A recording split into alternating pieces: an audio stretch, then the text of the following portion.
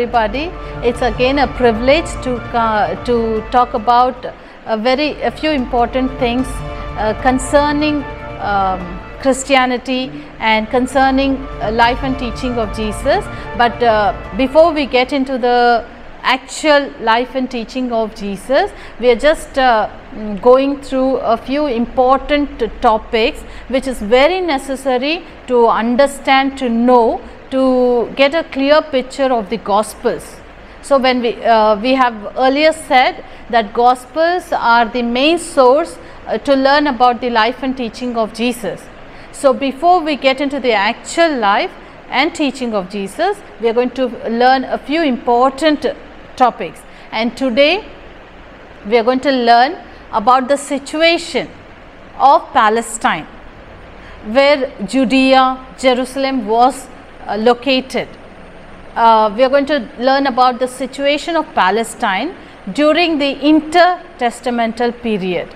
So before we do that, let us pray. Holy Father, Almighty God, once again we come to Thy presence, Lord. Lord, as we are going to learn about the political situation of the area of Palestine during the intertestamental period, help us to understand, help us to grasp it, and help us to apply it and see how gospel writers and gospel work was going on during and after this period. For we pray in Jesus' name. Amen. Okay, first of all, what is intertestamental period? The term itself we can understand. Intertestamental period means the time period between when Old Testament was written and New Testament.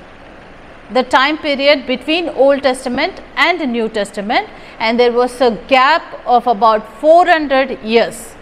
For 400 years, no prophet spoke from God, or God did not raise up another prophet to talk to the children of Israel or the Jewish people. For 400 years, it was a silent period, and this period where no prophets were there for the Jewish people, we call it as intertestamental period.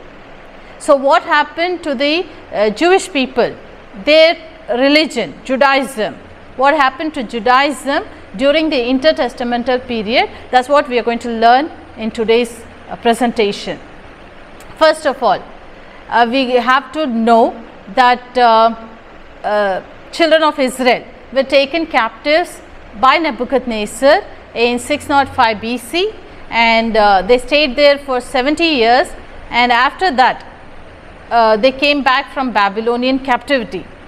But always the Hebrew language and the Jewish culture was attacked and engulfed by the other traditions, other culture, other religion, other languages. So when they came back from Babylon, they brought in a few Babylonian culture, but it was not that significant. It did not affect them to a great extent. And after they came back, Nehemiah, Ezra, all those people during Medo-Persian period, that was also not so influential. They were not, the Jewish people were not affected by this Persian culture in a great way. But after that, something happened. Babylonian Empire, Medo-Persian Empire, and after that came in Greek Empire. So we are going to talk a few things about Greek Empire. Philip of Macedonia. There were a few city-states in Greece. So these city-states, a person called Philip from Macedonia, he was a city-state ruler, but eventually he captured all the city-states and gave it to his son Alexander in 338 BC. So Alexander was very young. He was only about 17 or 18 years when he became a king, and he got this authority, his power, his kingdom from his father. And after getting his kingdom, after becoming the king, he just did not rest and say it's okay, this is enough. he was such an emperor that he began his conquest of the world. And it is told, it is written in the history that by 326 AD, I mean BC, he came to India. He came to the borders of India, and 326 BC that is. But unfortunately for him, in 323 BC, he died. But what he has accomplished is very significant. What he did was, he conquered the entire world as such and influenced it to a great extent to adapt Greek culture, Greek religion and Greek language. So wherever he went, Greek culture and Greek tradition was so influential that those indigenous kingdoms or places which they captured had to adapt, had to blend with Greek culture. And Greek culture is called as Hellenism, Hellenistic culture, which involves the adoration of human forms. See, human worship. They worship human beings. Egyptian culture, they worship both animal and human form blend together. And here comes in Greek culture, which adores human form. They worship the king, they worship human forms of God, and so this was Hellenism. And so wherever Greeks conquered, they influenced that place to a great extent where they adopted this culture. Why this is important? Because the Greeks conquered Palestine also, and Palestine had to come under Greek culture. So after this was like 323 BC, and after Alexander's death, what happened was, Alexander died without a successor. He didn't have successor. He had a half brother, and also he had a son born, but they were assassinated by his generals. His generals killed his half brother, his wife and his child. And what they did was, they divided the entire Greek empire into 4 parts. 4 generals of Alexander, they divided the entire kingdom into 4 parts. And the 4 generals I just mentioned, they were Lysander, Lysimachus, Seleucus and Ptolemy.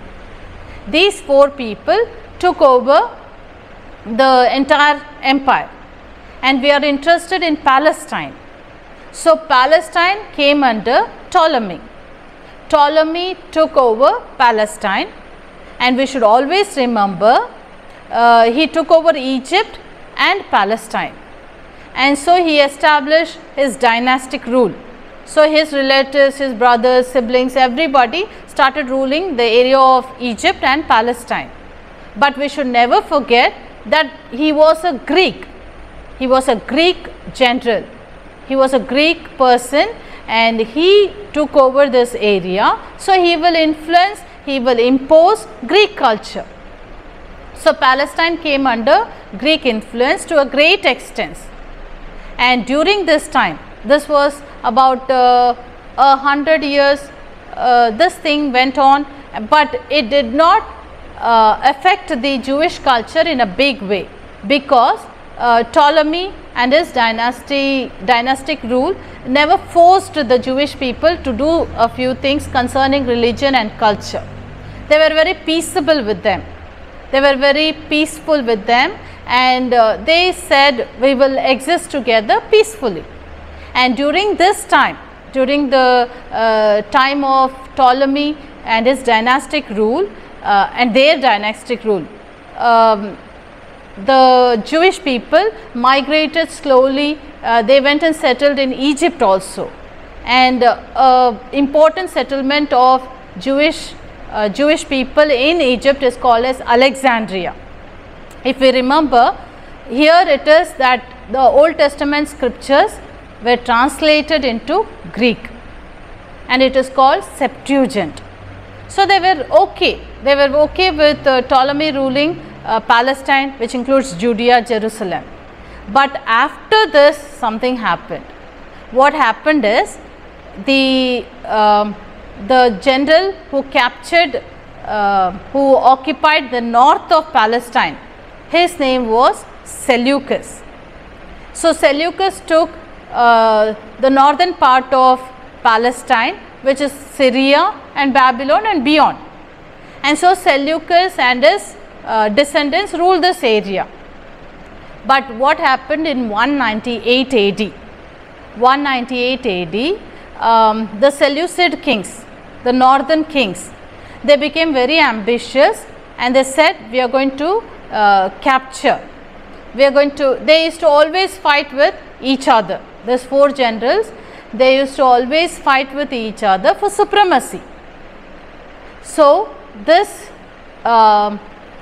northern king, the Seleucid king called Antiochus the Great, he came and defeated Ptolemies, defeated the southern kings and took over Palestine. So now from 198 BC onwards, Judea and Jewish people came under the Seleucid kings, the northern kings, and they were not peaceable with Jewish culture. They did not like Jewish culture.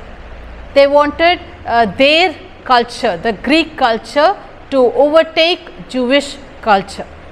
So what they did, they used to force Jewish people to worship certain things.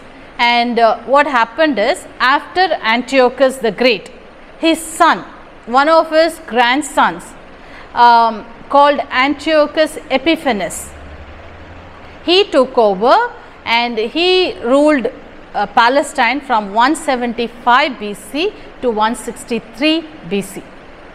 So 175 to 163 BC, Antiochus Epiphanes is ruling Palestine, and he was such a bad person that he wanted Jewish culture, he wanted the Old Testament scriptures to be eradicated. So what he did, he passed an edict. He passed a government law telling Jewish people should not worship, should not observe Sabbath, should not read the scriptures. And he also built an altar at Jerusalem temple and offered pigs as sacrifice for his god Zeus. In 168 BC, he started doing this. So the Jewish people were very much troubled. This is 168 BC. So Jewish culture is under threat, and Jewish people are under threat, their religion is under threat. So what happened when these things were happening? There was a person called Judas Maccabee. He is called Judas Maccabee. Maccabee means hammer. So he was considered as a hammer. So he started a group, let us say. He started something called as the Maccabean Revolt, the Maccabean Rebellion. What they did is, they gave an open challenge.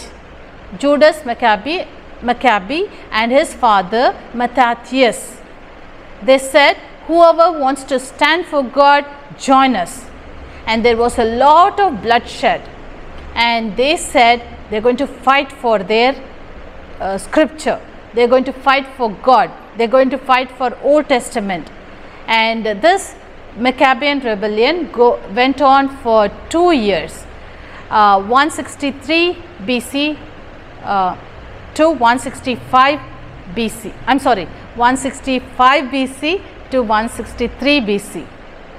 It went on, and in 165 BC, the Jewish people were able to suppress these Seleucid kings. Antiochus Epiphanes was defeated, and Jewish people declared their independence. So 163 BC, Jewish people said, we don't want anybody. We don't want the Ptolemies, we don't want Seleucid kings, we don't want anybody. Palestine, Judea, Jerusalem, we are on our own. We are independent, we will have our government, we'll have our scripture, we'll have our language, we are independent. This happened in 165 BC. After this what happened was, it's very interesting. This is what we have to learn very nicely. After this, in 63 BC, Jewish leaders, by now the Roman emperors, the person who took over the western kingdoms of Alexander, Caesar, his descendants had developed a empire called as the Roman Empire. So by now Roman Empire is flourishing, progressing. So in 63 BC, it's very important to learn this. 63 BC, the Jewish leaders, it was not that Roman Empire came and offered dominion. No, the Jewish leaders requested Roman Empire to come and rule them. There is a very important reason for this. The important reason is Roman people did not interfere in the traditions, religion or culture of Jewish people. They gave them enough freedom that you remain free. You can remain free as long as you obey certain rules of the Roman Empire. They will just let people free.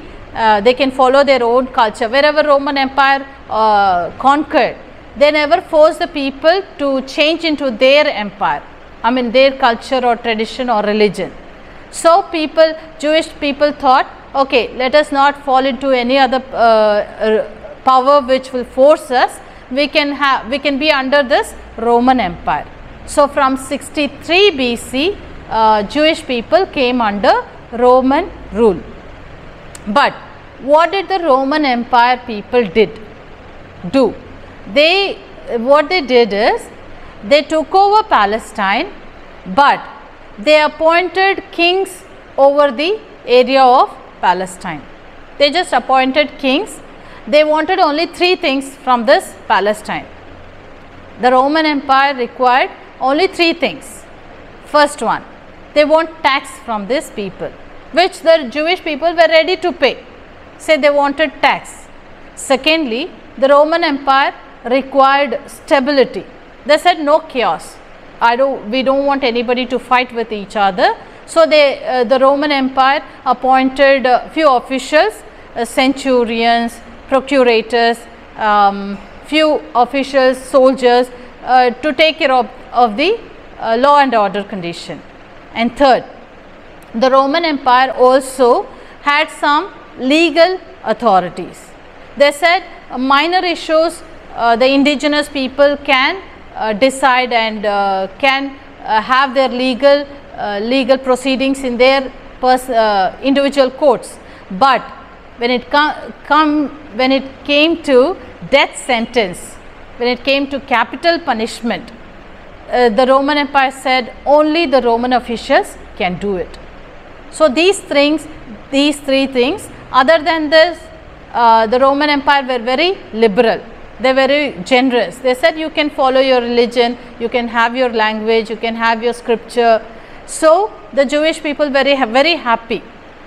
And what this Roman Empire did was, they appointed kings over the area of Palestine or wherever they conquered. So I am going to talk briefly, very quickly about the kings who ruled during Jesus' birth and his ministry. I am going to just mention them and we will stop for today. During Jesus' birth, there was a king appointed by Roman empires. His name was Herod the Great. Herod the Great was son of Antipater the first. He was not a Jew, he was not a Roman, but he came into power, and Antipater first worked for the Roman Empire and Roman government, and he was able to make his son Herod the Great as the governor of Galilee. This was in 47 BC. In 47 BC, Antipater, he appointed his son Herod as the governor of Galilee. And Herod the Great did such a good job. He was so efficient in his administration that the Roman Empire made him the king of Judea in 40 BC. See, in 40 BC, Herod the Great was made the king of Judea. We call him great, not that he was a great king, because he was a great builder. See, he built an aqueduct, a water reservoir, which is even today standing in the coast of Mediterranean Sea towards Caesarea Philippi. So, he was a great builder. So, we call him great, and he was the one who refurbished the temple at Jerusalem. So, only it is called as Herod's temple. So, Herod the Great was a great builder, but he was not a good person. He was a man of blood. He killed all his family members who were a threat to him. And he was the one who ordered the death of, killing of the baby boys who were under 2 years when Jesus was born. See, he was the one who talked to the wise men to give information about where the king of the Jews was born. So, Herod the Great, and he died somewhere between 3 to 4 BC. 4 to 3 BC, and after his death, when he was alive, he managed to appoint his 3 sons. He had 3 sons, and they were all rulers of Judea, Palestine. So, we will just mention these 3 sons because these 3 people are mentioned in the Gospels. So, we will just mention and then we will conclude this lesson. Firstly, his son Philip was ruling. He had a son named Philip. He was ruling northeast of Galilee, and he was a good person, and he ruled for a very short time and he died. And in his memory we have this city called as Caesarea Philippi. That was his first son. And second one is Herod Antipas. Herod Antipas is the king. He was king of Galilee. He was ruling Galilee and Perea and Idumea. So, he was the king of Galilee, and he was the one who was present during the trial of John the Baptist and during the trial of Jesus. Jesus calls him the fox, because when he witnessed the execution of John the Baptist, Holy Spirit God gave him adequate opportunity to repent, but he hardened his heart, and he was very instrumental during the crucifixion of Jesus. He could have stopped it, but he hardened his heart and resisted the prompting of Holy Spirit, and he even mocked Jesus. And Jesus had nothing to tell him because Jesus knew that his heart is not open. So, this Herod Antipas was the son of Herod the Great. And the third one is called Archelaus. Third son was Archelaus. He was the king of Judea. He was the king of Judea from 4 BC to 6 AD. Almost 10 years he was the king of Judea. But during this time period, see, this is the time when Jesus was called out of Nazareth as a baby. Joseph and Mary brought Jesus out and they wanted to settle in Judea. But angel told them that Archelaus, the son of Herod the Great, who tried to kill baby Jesus, is ruling there. So, you go into Nazareth. So, they went into Nazareth and settled there. So, Archelaus did a very bad job. He was not able to maintain the stability of that area. He was instrumental in arousing many chaotic conditions there. People were fighting and there was so much instability. So, the Roman government banished him to France. See, that is the last thing we hear about him. He was banished to France in 6 AD. So, what happened to Judea? Judea had no king, And Roman government, what they did is they appointed a procurator to take care of this area. So only we see so many Roman soldiers, Roman officials during the ministry of Jesus and during the trial of Jesus. Jesus had to go to this Roman officials because of all this situation.